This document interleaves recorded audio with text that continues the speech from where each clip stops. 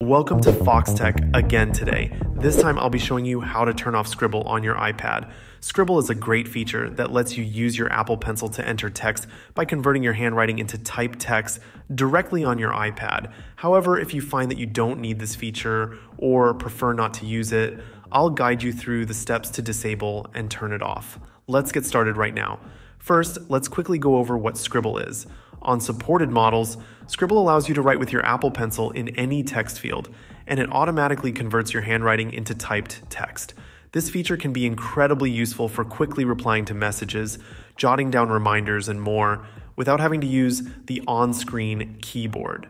Scribble works seamlessly, even if your handwriting extends beyond the edges of the text field. However, if you find that you don't like using Scribble or prefer to use the traditional on-screen keyboard, you can easily turn off this feature. Disabling Scribble is a straightforward process that only takes a few steps. To stop converting your handwriting to text, follow these steps. First, open the Settings app on your iPad. This is where you'll find all the configuration options for your device. In the Settings menu, scroll down and tap on Apple Pencil. Here, you will see various settings related to your Apple Pencil. Within the Apple Pencil settings, look for the option labeled Scribble.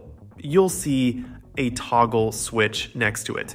To disable Scribble, simply turn off this toggle switch. Once you've done this, Scribble will no longer convert your handwriting to text, and that's all there is to it. Turning off Scribble is just as simple as using it.